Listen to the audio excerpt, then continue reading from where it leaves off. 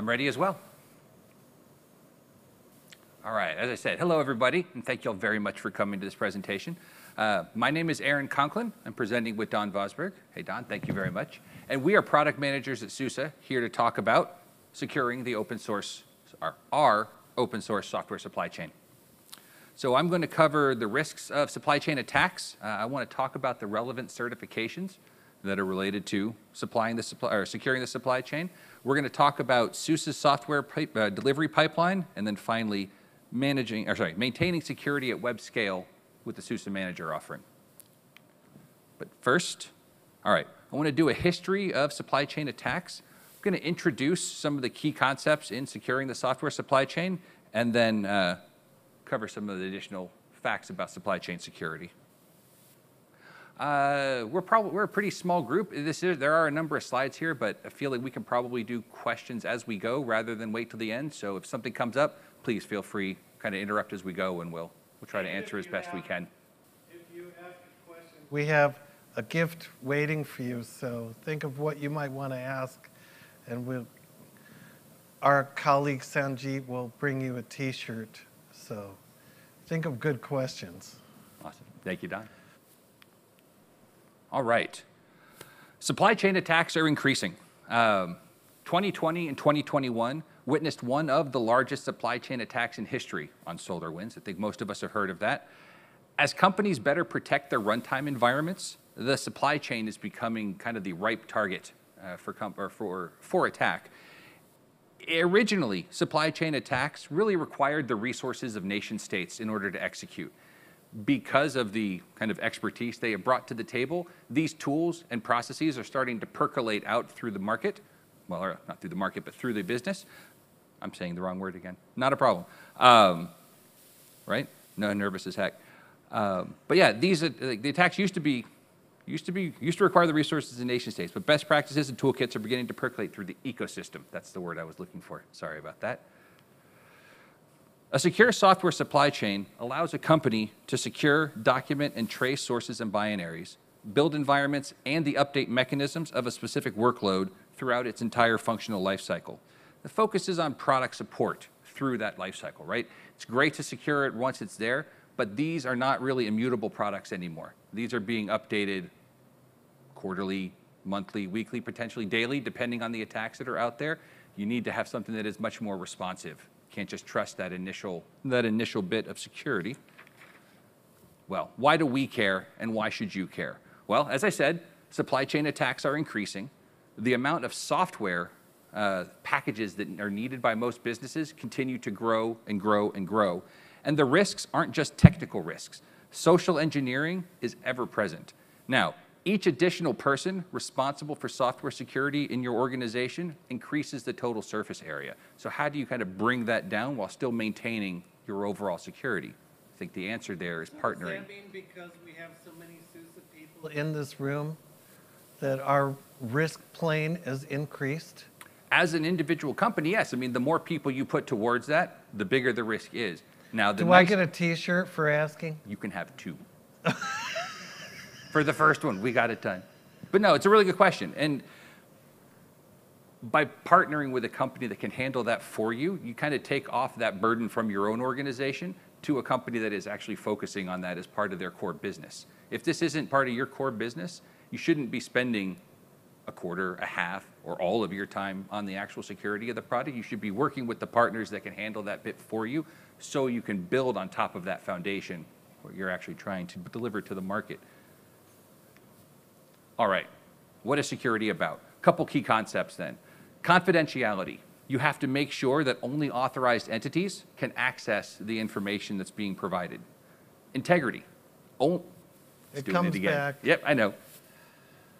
There we go. Integrity. Only authorized entities can modify that information. Both of these are really tied up with the concept of identity, role, and access controls. We'll see that come up again as we go through the supply chain itself. Availability. The information is accessible when and where it's required. Availability is often at odds with the steps needed to ensure confidentiality and integrity. So how do you make those trade-offs while still ensuring that your products are secured? Authenticity. You just unplug the network cord, right? I mean, that's the way I handle most of my security at home, but then you're not an exceptionally functional platform. That kind of ruins availability, doesn't it? Just a little bit. So it's kind of that trade-off on where do you draw that line. I think I was talking about authenticity. Is that information original? This is a huge bit, right? Especially when dealing with the open source world, you have input coming in from a lot of different organizations. How do you ensure, A, that the initial packages are correct, that they are the packages you are expecting, and then as they are continuing to get patched over time, how do you make sure that there's not a man-in-the-middle attack getting malicious code into your code base? Authenticity. Non-repudiation, the information's content is indisputable. Now that really gets down to signing keys, and how can you trust that the information that is being provided by your partners, the packages that we're providing here, how can you tell that they are the right packages for your environment and they are secured the way you are expecting? Gets to accountability again. The information can be sourced to a specific origin. Now, these three topics more directly define the chain of trust required to ensure that the information itself is not a threat to the operating system. So how do you make sure that the code you are bringing in isn't A, going to immediately break your environment, and B, open up a back door that could be used to exploit you in a later date? Finally, anonymity. The origins details are inaccessible to non-authorized entities. So this is a bit more about protecting the original source. If that information isn't needed by the end users, how do you make sure to keep that masked from the rest of the organization? Again, kind of working through a partner is a way to abstract a lot of your users from that while still providing that level of security out to them. So aren't accountability and anonymity at odds then? Absolutely. Because you can't be anonymous and accountable at the same time. No, many of these are going to, you'll see a bit of an ebb and flow between the openness needed for a functional environment and the closeness needed to provide that level of security.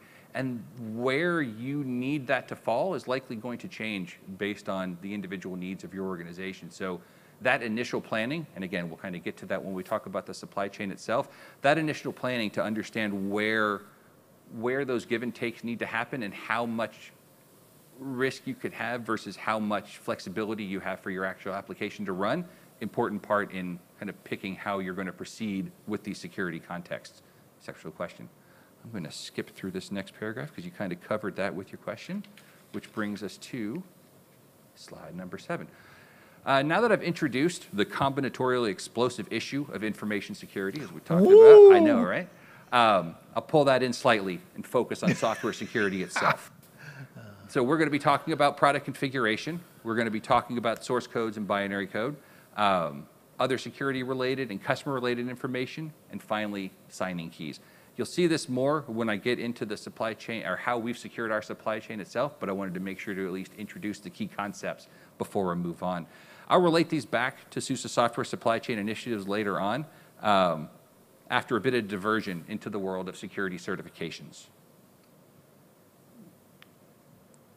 All right, so how do we handle that combinatorial explosion? By working with trusted sources, of course. But how could we grow to trust those sources? The answer is a robust framework for security certification, and I think we've picked the right ones. Okay, a reminder, the focus here is confidentiality, integrity, and availability of that software supply chain. And again, those are a little bit at odds, so how do you find the right mix? At SUSE, we focused on the following standards and certifications. Common criteria, particularly EAL 4+ certification, and NIAP, which handles common criteria within the United States. DISA Security Technology Information Guides, STIG hardening guides, if you've heard of those. The FIPS 140.3 standard, this is for any cryptographic work, so specifically we're talking about signing keys here, and the CIS benchmarks for best practice configuration. And I want to focus in on that third bullet. A key approach is to maintain zero trust thinking as you design your application environment and the security posture you take when operating within them. By removing the assumptions of security within your network, companies can make attacks from within the organization harder to succeed. And with a supply chain attack, those internal attacks are likely where things are going to come from. I'll delve deeper into each of these certifications in the following slides, but it's worth highlighting how relevant these certifications are to many of the key industry verticals many of us are targeting. And these here are just an example. Solutions that cover government and healthcare use cases likely would work with FinOps as well, just as one example. So the point here is they're highly relevant across multiple industries, important when you're trying to pick the right security context. All right, it worked that time. This is going to be a little wordy, so I apologize for the reading. The common criteria certification. You're not going to read the whole slide, are I'm not you? going to read the slide, but I do have a lot of words that go along with it. I hate okay. reading slides themselves, so you'll see a summary of that, but thank you for asking. The common criteria certification provides a detailed framework within which technology vendors can map the security functionality of their products to the needs of users. Additionally, it provides a means for independent testing labs to evaluate the security claims made by the products or made of their products by the vendors.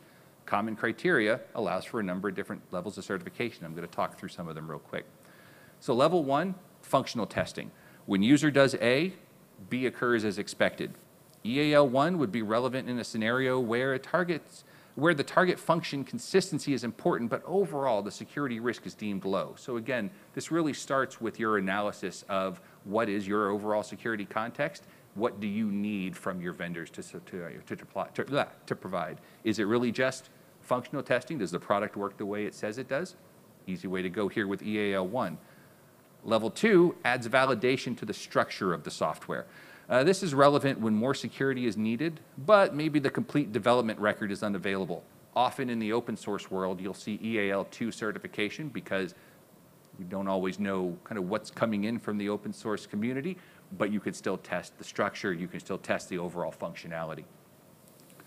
Does the software work as expected? Is it designed as expected? But yeah, the whole of the supply chain itself at least remains partially opaque.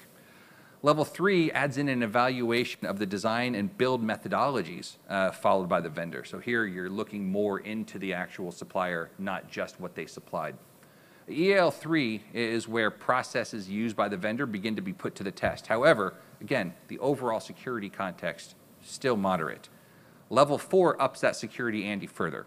And this is the more stringent, and this is likely the most stringent level of security achievable by an existing software solution, because you already have packages in there, you didn't build it with a methodology, necessarily with a validated methodology to begin with. So there's a measure of unknown that you go into, but EAL4 still allows you to validate what is there, at least according to the criteria that you're setting. I'll go into more detail about SUSE's implementation of an augmented version of EAL4 in the next section. Level 5 begins to drive very specific development requirements into the source code. So now you're defining not just what's being built and how it's being built, but the actual development process that the organization is following in order to deliver on that. 6 layers in additional levels of verification, and 7 finally includes a very robustly defined development or design and development process at what is expected to be a quite high cost to deliver a very formally defined, designed, and tested software package. You'll see this in, potentially see this in more custom designed software packages for very specific use cases that were built for the ground up, potentially for an individual company. As you start to move into a more generic operating system or container package that is more globally accessible, doing it again, it'll be back. Got it. As you get into something that is more kind of worldwide accessible, levels 2 through 4 is where you tend to find software packages if they're following the common criteria guidelines. Covered that bit. How do you say that German word there? Sicherheitszertifikat? Deutsches? I don't know. I don't speak German myself. Deutsches, absolutely. IT, can't predict or pronounce the S one. Sicherheitszertifikat, yeah. I don't know. I can try to find out for you, though. It's on your slide. I thought you would know how to say it. Come on, man. No, no. Thank you for heckling me from the front, though. I appreciate that. I'll have to do the same once you're I up. definitely do not get T-shirts. A key point to the relevance of common criteria is its global reach, right? We're not just talking about an individual company's security standards. We're not just talking about an individual nation state's security standards. This is something that is becoming more and more of a global standard. Authorizing and consuming members represent 5 continents, 15% of all countries and 15 of the top 20 countries by GDP. It's relevant to the industries you target. We kind of talked about that earlier, and the nations within which you target them. So again, you want something that is globally relevant, so that you're not having to redo your security standards when you try to sell something in Turkey, or when you try to sell something in Spain, or when you try to sell something in Qatar. You can know by using something like common criteria, you are still defining for a very broadly accessible group of countries and group of customers. NIAP. So as I mentioned before, NIAP is the US body that manages common criteria for the United States. Specifically, they manage a program for developing the protection profiles that are used to describe the security functionality of a software package. In SUSE's case, we utilize the protection profile for general purpose operating systems, because this is an operating system thing we're dealing with.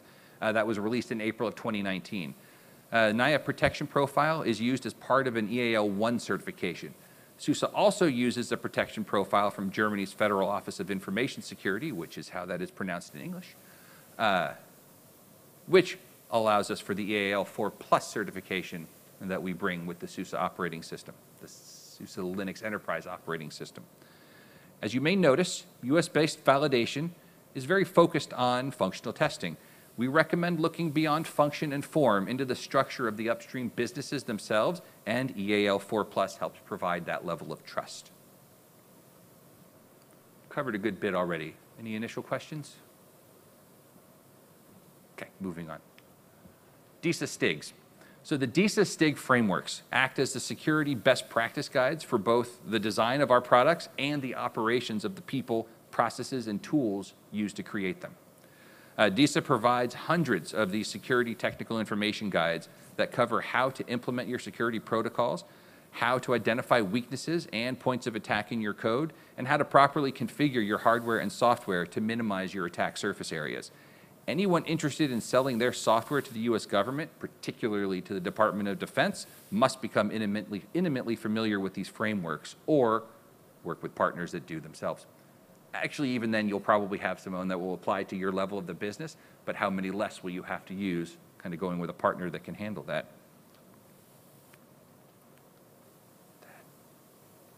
Okay, good. Next, another US agency involved, National Institute of Standards and Technology. They provide a set of standards called FIPS that was demanded by the Federal Information Security Management Act. SUSE, most interested in the FIPS 140.3 standard, which focused on cryptographic modules.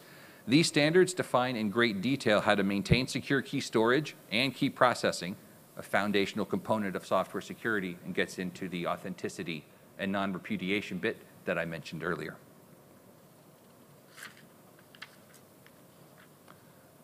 The aforementioned standards are defined and managed by government bodies here in the US and abroad.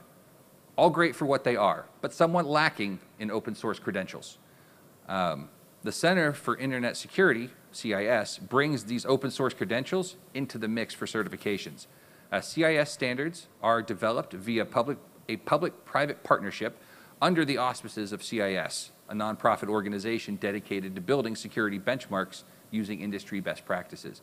These benchmarks are the only consensus-based best practice security guides developed with inputs from government, business, and academia. So again, the worldwide acceptance bit, important here, right? You don't want to just focus, unless you happen to only be working in one region, one geo, or one country, you need something that is more globally relevant so you're not having to redo that wheel every time you open a new market. This is a way to make that happen. As mentioned before, there are costs associated with implementing these standards and practices. Costs in time, costs in human resources, and in the opportunities lost while key employees are focused on supply chain security. You can mitigate some amount of those costs by partnering with a vendor who focused on the secure software supply chain, allowing you to leverage those certifications and that level of trust as the foundation, I think I said that earlier, as a foundation upon which you can build your own secure operations. So, let's delve further into how SUSE secured its software supply chain. All right, but first a quick reminder about those relevant security targets. You're going to see these come up in each of the slides in the future, kind of which part of the overall kind of security information security context that we're discussing, each phase of this is going to relate to. So I wanted to make sure to cover both of those and the types of information relevant to the software supply chain. These will come up regularly as we continue to step through SUSE's experience. All right. I like to say that our goal is to make community source software enterprise grade. Our process begins with an in-depth review of all code sources that have been identified, either by the user community, right, y'all, or our engineers and architects. As these candidate packages are judged to be both safe and relevant, we define the package list for the release and begin efforts to build that version, service pack or patch. Then these are put through numerous automated and manual tests as defined by the certification frameworks and our own internal best practices before being signed and prepared for delivery, especially via SUSE Manager.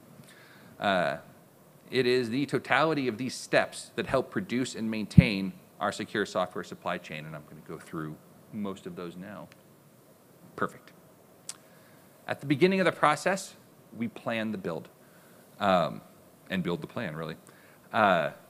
This phase is very much about the overall configuration of the product. As you can see, we're focused on integrity, availability, authenticity, and the accountability of the code. So is it what we say it is? Is it going to be available for folks? We have to continue to support these potentially for 10 to 15 years. Will we be able to keep getting those patches and being able to make those available to you? Authenticity, can we report on the source that we're getting it from, and can we get back to those original sources when there's new work to be done? That's the accountability piece. This is also where we start to line up the configuration benchmarks that will apply and how we will ensure they're tested later on in the process. So the planning phase here, super important, or you're going to be spending a lot of extra time trying to figure out how to test it and then how to get it built. Perfect. Now we begin to ingest that community code.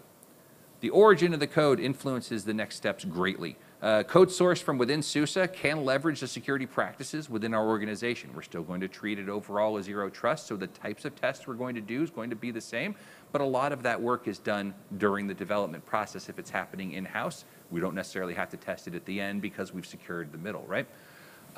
External code may be a completely unknown entity. These facts will influence the type of testing done and when it will be done. This speaks to the vital importance of both integrity and authenticity, and we'll work back through the community sources to build that level of trust, at least as much as can reasonably be done.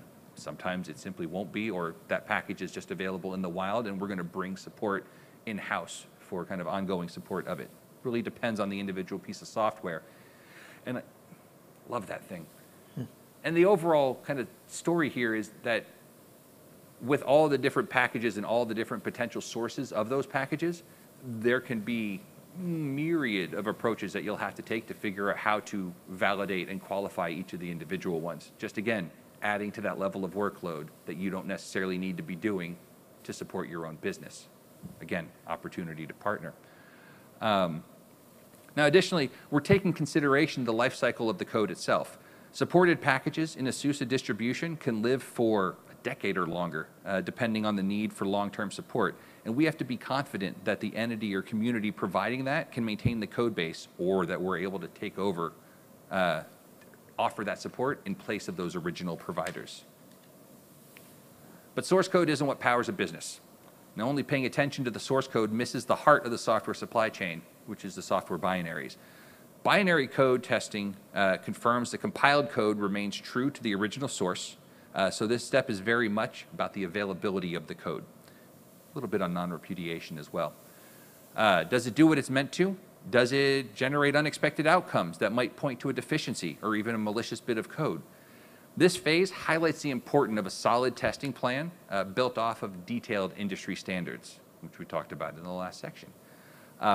The consistency driven by these tests, test standards, help limit the variables within the test, helping to ensure that any issues uncovered are not due to some random configuration changes on the part of the testing organization, that it is truly either a defect in the code or an actual malicious bug that we need to remediate.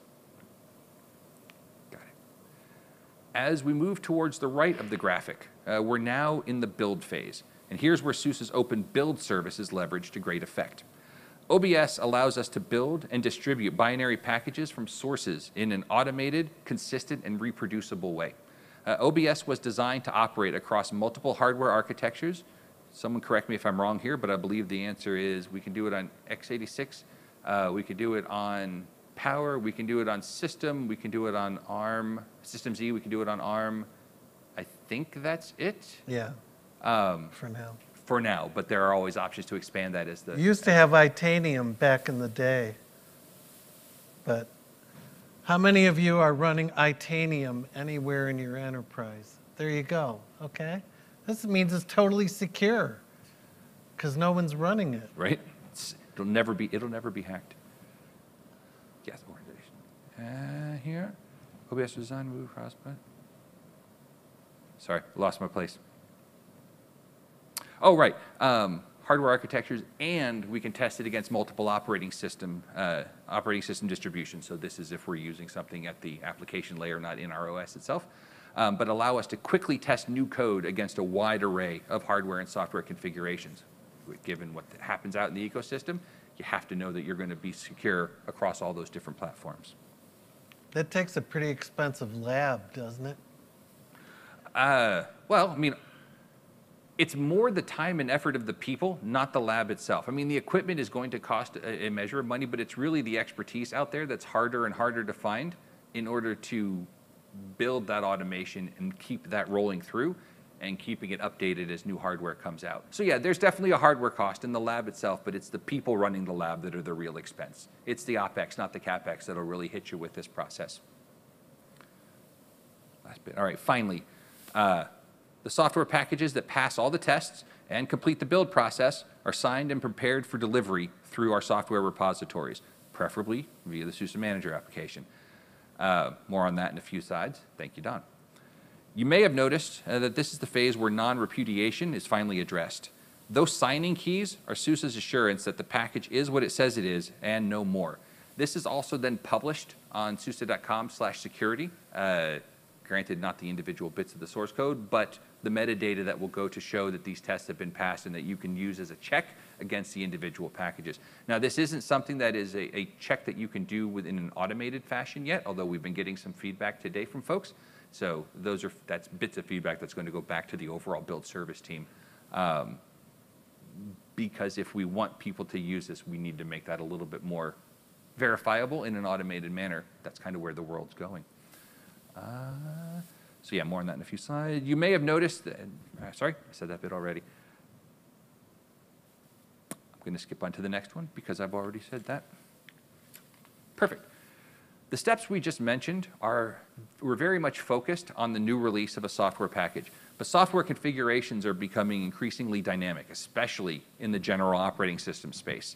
We've committed to a multi-year life cycle for everyone, with the option for many more years of support and software maintenance. This requires us to be proactive in an ongoing review of code. So this isn't a kind of a one pass through the system and then we're done. There's a constant review here for any of the software packages that we are supporting and maintaining to ensure that still staying secure. Any new bugs that come out, if there's an issue, we are remediating those in the same process and getting that out there. So yeah, this requires us to be proactive in an ongoing review for code management in light of that ever-evolving world of hardware and software exploits. Industrious in the creation and delivery of fixes to any issues uncovered, and responsible in how we share those the details of our discovery, both kind of within the security-focused groups and to the consumers of our products. So as it says there, the kind of responsible disclosure, how do you make sure to get what you know out to the other organizations that are working on security without kind of publishing an exploit that could then be abused between kind of the time that you notify people and the time you finally have a remediation plan in place? Constant balance. Again, kind of better to work with a partner that is focused on doing that than trying to do that yourself.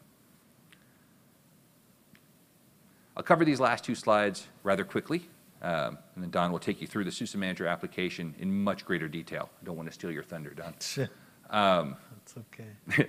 However, I do want to say that I will say that we had to close the loop on customer deployments and ongoing management. Ensuring that compliant use of SUSE assigned software both helps ensure the best practice for the best experience for the end user and helps ensure that our software's reputation remains stellar and is not tarnished by non-compliant use. So again, kind of how that software is being used, another part of what we're checking throughout this entire life cycle. Our compliance team could go in on a lot more than that. Yes, sir. You started with describing how the software supply chain attacks are on a rise. So how did this change in software supply chain affect what we see here? Is this the traditional supply chain, like from, I don't know, from whenever it was founded, or what was modified because of the evolving supply chain attacks? So honestly, I wouldn't say that we've changed a lot about how we're securing our supply chain because of that, because we were already sensitive to the threat and taking these steps in advance of the attacks increasing. So this is something that we saw coming and have been trying to take steps to secure ourselves and spread the word that this is something that needs to be addressed. So we haven't made a huge change other than we're pressing this message even harder to try to make this important to other people the way we find it important to ourselves, because we see those increasing. But the steps we're describing here are the steps that should be taken to help mitigate the threat of those supply chain attacks in light of the fact that they're increasing. Yeah, great, not great. It's something that's becoming more and more of a risk, but we think we picked the right set of the right set of certification frameworks to protect against this, and have implemented those policies inside of our organization to ensure that we're not going to be the source of that attack, like actually as the man-in-the-middle attack itself, and that the code review, the package selection, and then the testing that we do ensures things coming in from the open source world also won't be a vector. So yeah, long way to say we haven't actually had to change much ourselves. What that really did was validate that the steps we were taking in advance of those attacks increasing were the right steps and ones that should be leveraged by other companies. Do you have a follow-up? Anything else I can answer? Great question, though, so thanks for that. All right. Perfect. So I just said that we want to make sure it's not tarnished by non-compliant use. This includes kind of the ongoing support and management of the software. It's not just something that has to happen during the deployment phase, right? This is as new packages come out, as new bugs are identified, as new exploits are there, new patches are made, the same process has to follow over again. All right. I'd like to think you've all heard enough from me at this point. A little faster than I was hoping to do, but we'll see how this goes. I would like to turn over the mic to Don now to keep talking about supply chain security at scale. Thanks. I'm actually going to start with this slide that Aaron shared with us, in that how the customer operates are things necessarily that we as a software vendor, we encourage people to follow best practices. So what might have been secure at the time of release of RHEL 7 in 2022 is probably, if you're still running that same code unmodified, your likelihood of experiencing vulnerability to potential problems is higher. So how you operate and how you choose to apply security patches and fixes really matters. So that's where a tool like SUSE Manager comes into play. So we'll talk a little bit about what kinds of things SUSE Manager can help you with, right? So obviously disruption to business is one of the reasons why people choose not to apply security fixes and patches or update, because heck, it's still running. I installed it 5 years ago and it's not broken, so why fix it? Well, as you have seen, things like that become time bombs. It's only a matter of time until some type of disruption occurs, and hopefully it won't be just hardware crumbling. It could be other things too. And it's costly to administer these things. So if you have to go and SSH into every single server you want to update, and now you started out with 20 servers, and now you have 100, and now you have 1,000, now you have 10,000, and you have edge, and you have hundreds of thousands of devices. It gets very expensive. And when servers are unavailable, nobody likes it. Everybody makes a phone call. I used to work for a company where I managed wide area network connections, and each time we had a global outage, I could count on the vice president calling me and saying, okay, I want to tell you how much it costs us for every 30 minutes that we are down. Nothing you need to do is going to be too expensive. You fix it now, and I don't care what it costs. So that happens. The tool that we use to help people manage some of that is SUSE Manager. So it's to try to help you ensure that those disruptions are minimized and you can manage your packages and software continuation of the integrity of that software supply chain. So while we mentioned SUSE Manager in a conference and context like this, we start with our open source upstream package, which is Uyuni. Uyuni is a city in Bolivia. If you've ever seen pictures in the internet of Uyuni, they're of these salt flats where it's just a beautiful, I mean, just look at some of the things on the internet. It's kind of fun because we use salt a lot in our delivery mechanism in SUSE Manager, so our clients are connected with salt minions.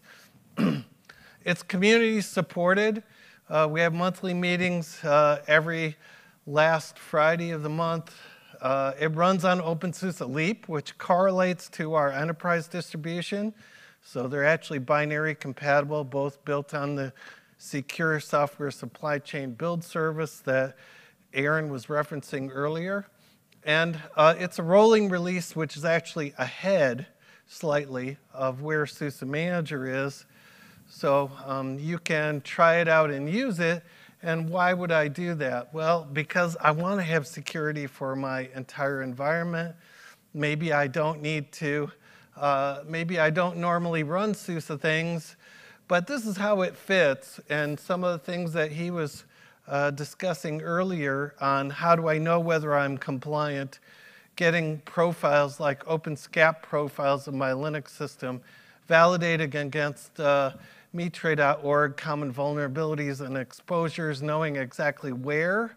And it's not just the scanning part, but it's also the remediation piece that allows me to do that. And with SUSE Manager, we can manage all of your enterprise-ish Linux distributions. Now, don't come and tell me that you need one that's not on this list. Well, you might. So, but most of them we have accommodated. From the beginning, SUSE Manager's design was not just to be a point tool to update SLES, but we wanted to make it something where all of our customers' Linux portfolio could be updated with one tool. So recently we've added support for some new OSs for us.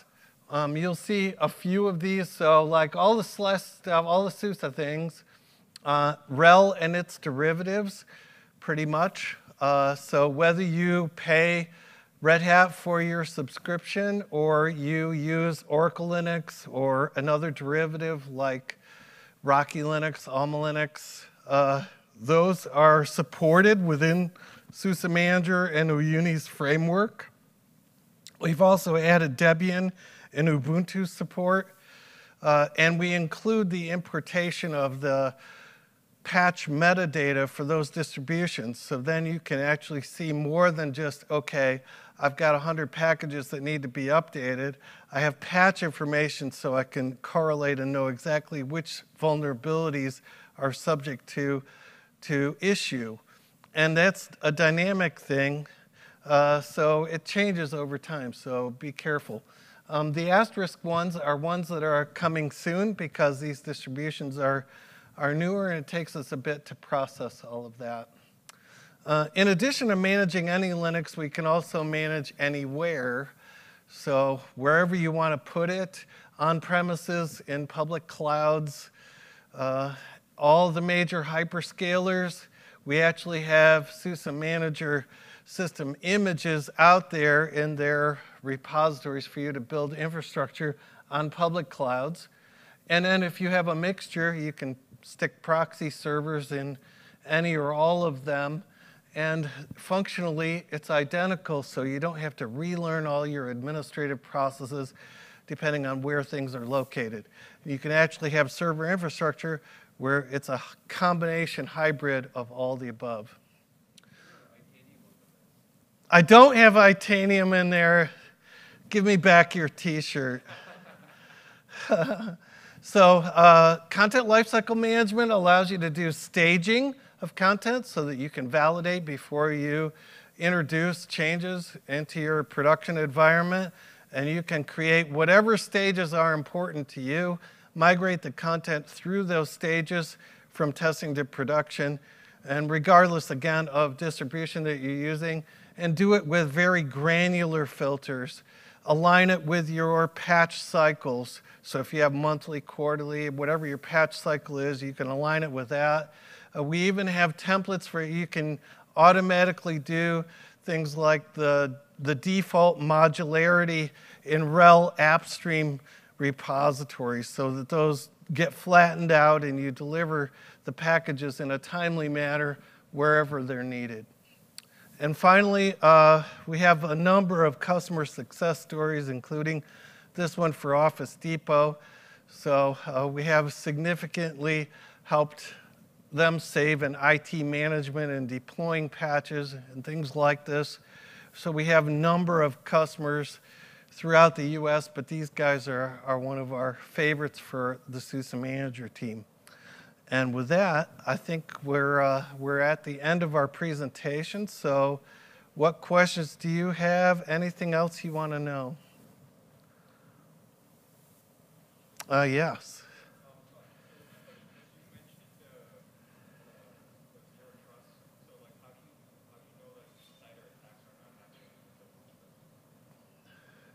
That's an Aaron question. Sorry to say I don't have a wonderful answer for you right now. I am newer to the organization, so I'm still learning. So what I hoped I can do is get your information. I know how to take that question back and get an answer for you. So my hope here is that I can kind of gather these questions in, and then we'll be responding back over, say, the next week and a half in order to get all that. So please make sure to get with me before we head out of the building, and I will get that answer for you. Anyone else who's interested, please feel free. We'll get that. Yeah. We'll get your information. Make sure as well. you get them a T-shirt. Yeah. Yes.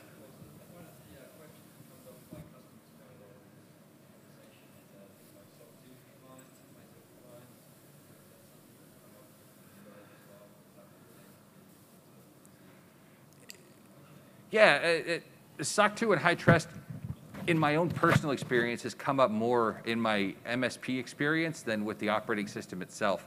To my mind, things like common criteria, NIAB, NIST, I think those are kind of upstream from a HITRUST or a SOC 2 compliance. What you'll end up finding is a lot of the issues you have to answer for in a SOC 2 or a HITRUST world are going to show up in the common criteria requirements or into the CIS benchmarks. So using our operating system doesn't make you SOC 2 compliant, it doesn't make you HITRUST compliant, but it gets you a decent way there for the software itself. Now there's a ton of other operational pieces that tend to go along with that. I mean, that's your operations, we can't necessarily answer for it. But we haven't needed it in-house, but I do think a lot of that is covered by the other actual OS certification frameworks that we've used. Yeah, so I think they build off. It might not be a bad idea to put something together that kind of lines out kind of where these things overlap. But yeah, to my mind, we're more the bricks that you begin to build a HITRUST foundation on top of. Awesome. Thank you. Well, thank you, everybody, for your participation, and have a great conference. Please stop by our booth. We'd love to speak with you.